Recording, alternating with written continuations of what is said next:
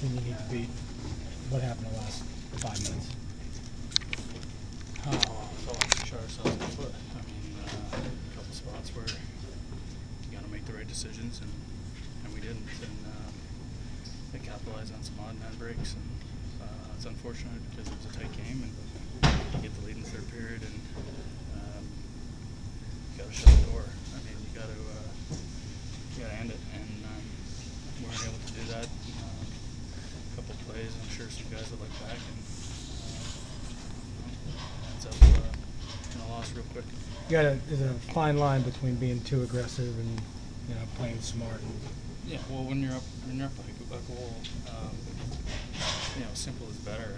You're gonna, a lot of times you're gonna create enough anyway. You don't have to worry about scoring more goals. And, you got to be smart with some of the decisions you make. We didn't make some good reads, and it cost us. Some players make some good plays, and just like that, it's over. It's hard for a lot of reasons, but you got 3 days to kind of sit and think about it before Pittsburgh comes in. Yeah, it's not going to be fun to sit there and think about it, to be honest. This is a game you got to have. You can't lose points in your own building and you're up by 1 with 10 minutes left. So it's frustrating. Guys aren't happy about it. We need to learn and do better. It's unacceptable. And we got to be better when we come back.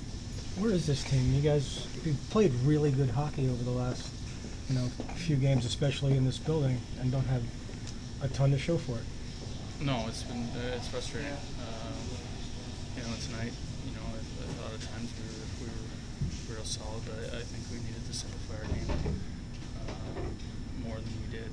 They were kind of sitting and kind of waiting for turnovers and chances, and we gave it to them there in the third period when we're up by a goal. So frustrating, and obviously not the way you want to perform.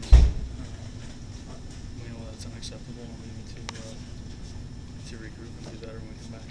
Jeff Skinner robbed of a hat trick tonight late in the third. What have you seen from his game over the past several that's really made him shine like he has been? Yeah, he's been finding the holes nicely. He's got some quick hands and a good stick, and the ability to make plays in tight areas. And had a lot of great looks tonight.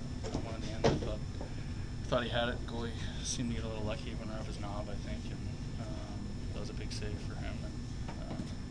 But he's got to stay with what he's doing, continue to work on both sides of the puck,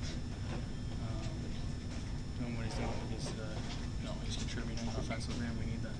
Thanks.